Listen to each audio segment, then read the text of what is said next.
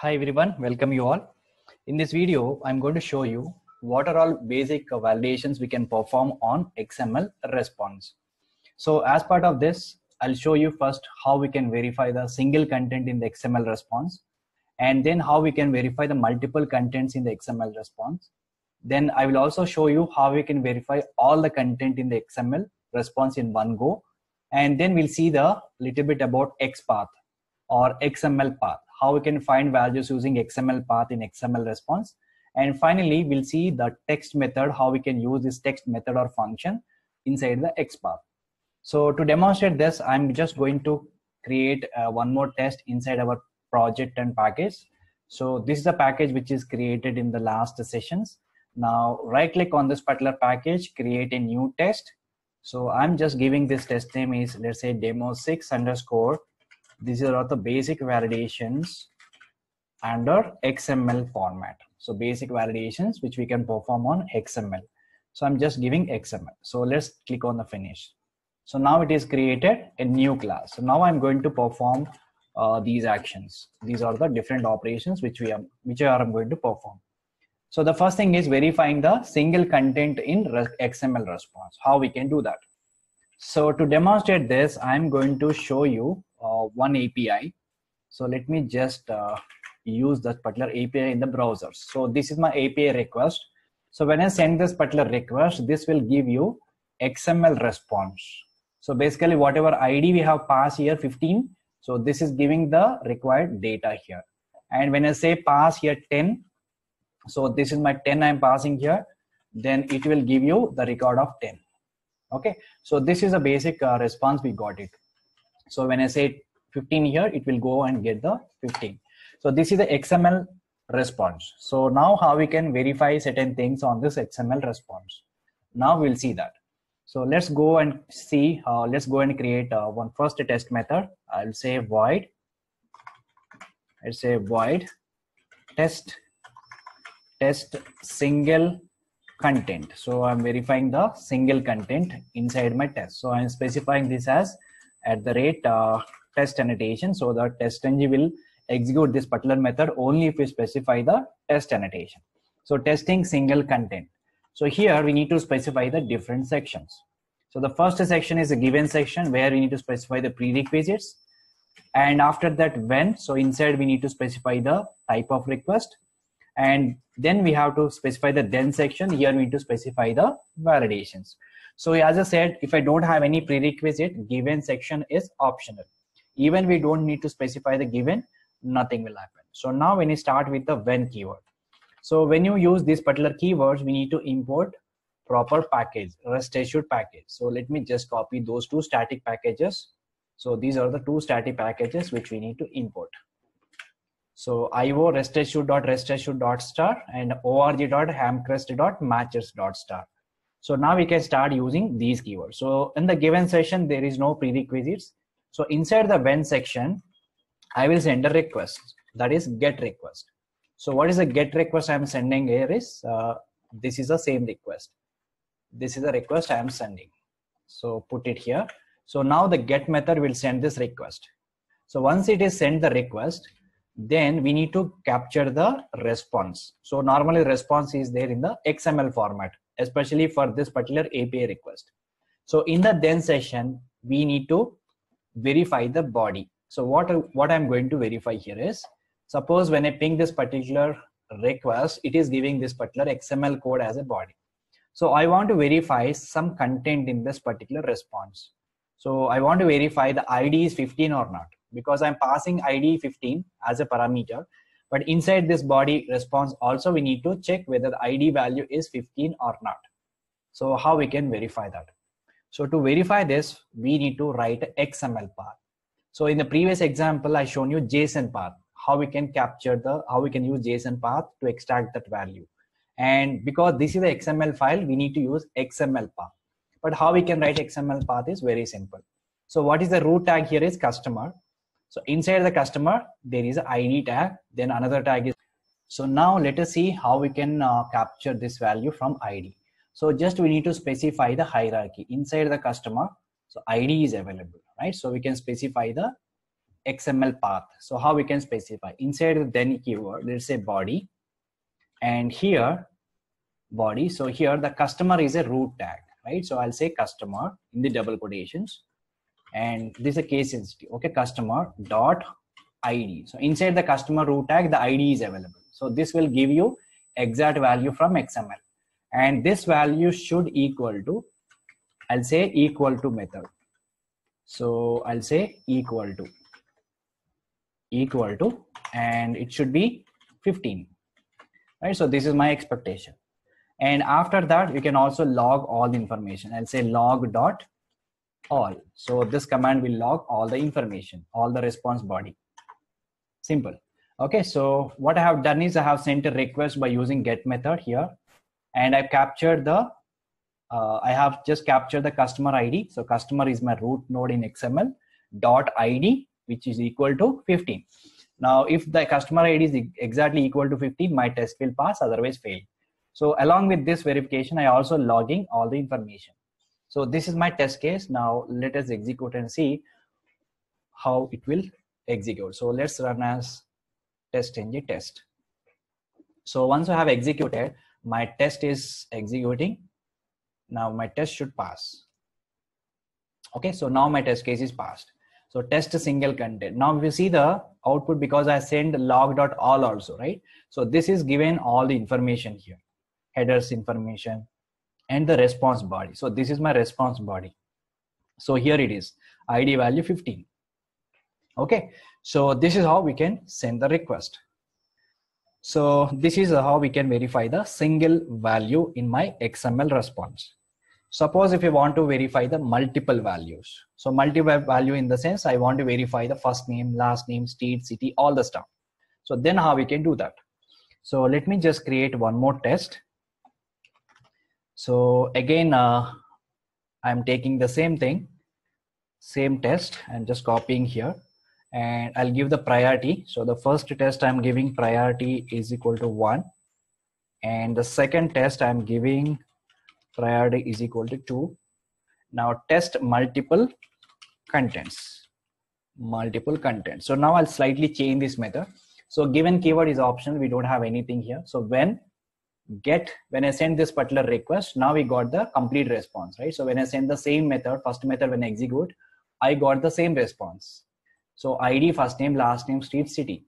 But this time I want to verify ID along with the first name, last name, and street, city, everything.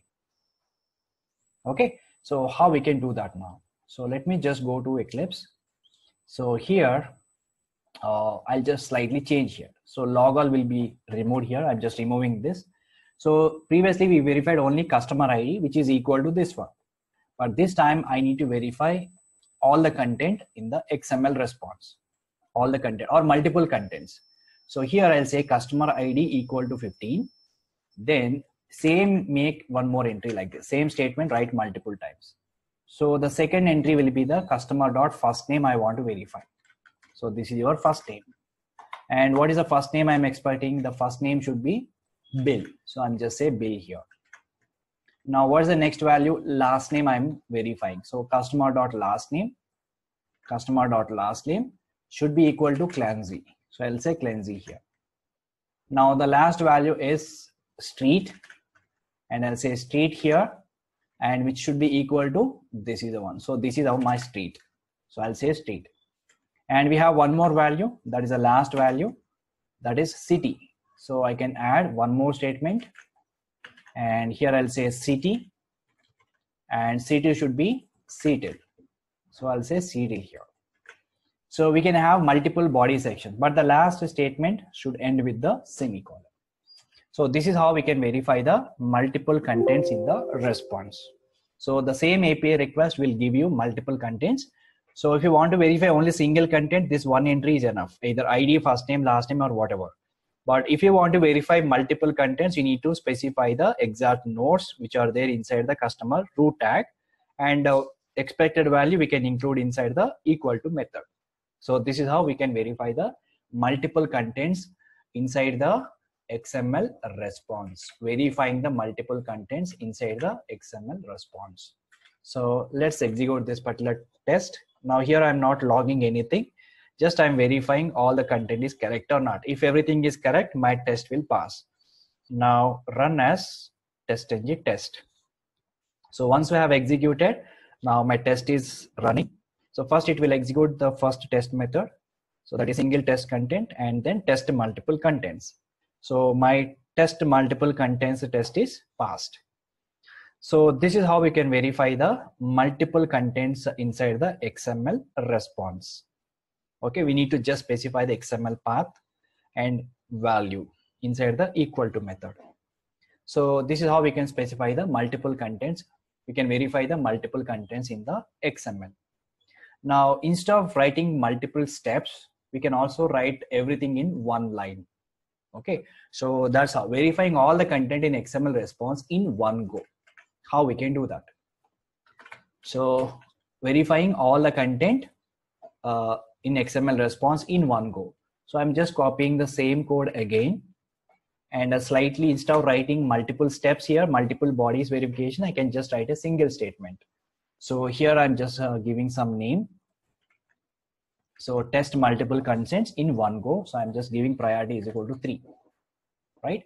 So now the same request I'm sending, but instead of writing multiple things, so what I will do is I will just write only one thing. Instead of using this ID, I'm using a method called a text. So here I'm using a method called as a text. So I'll say text. So this is a small letter again. So customer.e, this is the XPath function. So this is XPath function, or we can say method. So text dot equal to, so here I can specify the all the values one after another within the single quote. So for example, the first value is 15. So I'll say 15 is first value, and followed by will. Don't give any semicolons or commas, anything. Just pass all the values as a text format. So complete value I'm passing. So then finally CTIL, right? So this is the value. So now we can see here the entire customer ID, first name, last name, street, and city. The combinedly I have passed as a single value. So now the customer.text method will give you all the values, and which is exactly equal to this one is not, it will verify. So basically whatever values we are lent in the tags will be considered as a one text. Okay, so that's the reason text method will combine the text and will return. The return value will be equal to this particular text value.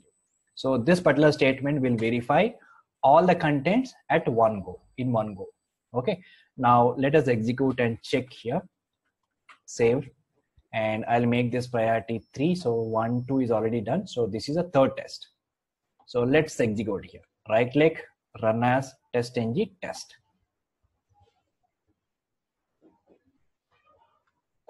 So now it is executed. Now we can see now test multiple contents in one go is also passed. Test multiple contents in one go is passed. Okay, so we can use text method like this. So text method can be captured the entire XML format into text format. Whatever content is there in XML, the text will be combined and considered as a text format. So we can also verify the complete text in one go. So this is how we can use a text method to verify all the content in the XML file. Okay. So now I'm going to show you different things which we can use in XPath. So we have just seen how to use text function. And now I'm going to show you how to find the values using XML path in response. XML path in response. Okay, let me put this point here. So we discussed the fourth one, and now last one. So find the values using XML path in XML response. So now I'm going to use this particular, I'm going to find certain values from XML response using XML path, and different ways we can use this XML path. Now I'm going to show you one example here. So let's write one more test case. So here I'm going to show you how to find the values using XML path in XML response body. So this is another one. So let me put it here. So yeah, find the values using XML path in XML response. So find the values in XML path in XML response body or XML response. Now I'm creating one more test here. So I'll say void test using XPath. I'll say 1. So I'll make it as @test annotation, and I will give priority is equal to 4, and test using XPath 1. So I'm going to show you different type of XPath, how we can use. So here customer.text function we have used. Similarly, we can also use different various flavors of XPath. Now in this example, again, I'm taking the same, I'm just copying the same stuff. So again, this time I'm sending the same request, and this will give you the data about the 15th record, right? So here, previously I verified the only ID, right? So if you want to verify the first name, this is the statement we have to write.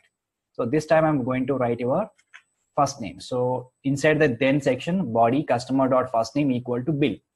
So this is how we can just verify, right? So this is a verify. We can verify the customer name. But instead of writing customer.firstname, we can also use XPath. So how we can write an XPath? So we can also write XPath like this: /customer and /firstname.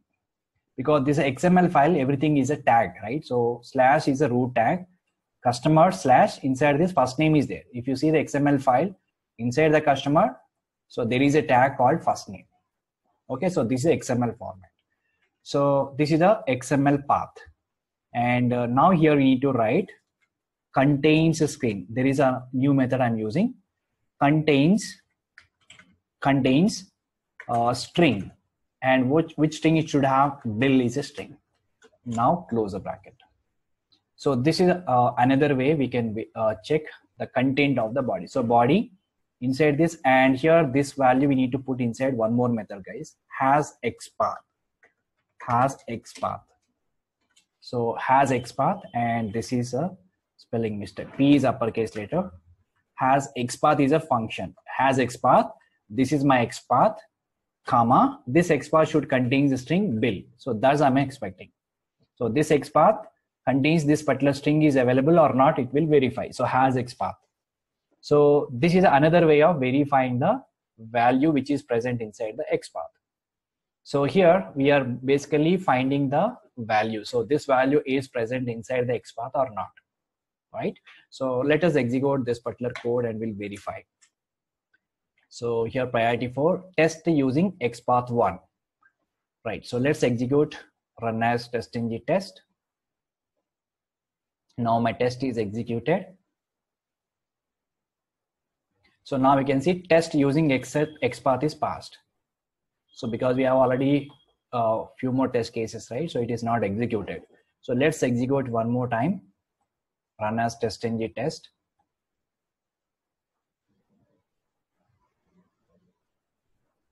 Okay, so because I have selected this test method, so it is executed only that test method. So let me save it everything and execute all of them. So 3, this is priority 4, right? So let's execute. Right click, run as test. So now this time it will execute all the test methods, right? So now test a single content, test multiple contents is one go. Finally, test using XPath 1 is executed and it is passed. So we can also use has XPath method. Okay, so this will verify in this particular XPath, this particular value is having or not. So that it will verify. So this is a one way of using XPath function along with the contains string. So now I'm going to show you one more way of using XPath. So let me just, this time I'm going to use a different API request. So we have seen find values using XML path in XML response. And I will show you the one more example for the same thing. So I'll say void test using and XPath 2. Okay, 1 is already created. So this is 2. So inside this method, I'm making it as a test annotation. Again, it is priority. Let's say priority is equal to 5, right? So here I'm again going to copy the same stuff, but this time I'm sending a different API request. So this time I'm going to send a different request like this. Invoice. So this is thomas-buyer.com SQL REST invoice. So when I send this particular request, it is retaining a lot of data. So there is 0, 1, 2, 3, 4. There are different texts are there. Till 49 it is there, right? So now in this particular response, I want to verify certain value or something, or 27 or 30 or certain value is there or not. I want to verify. So how we can do that? So see that. So here inside this body, and again same method has path.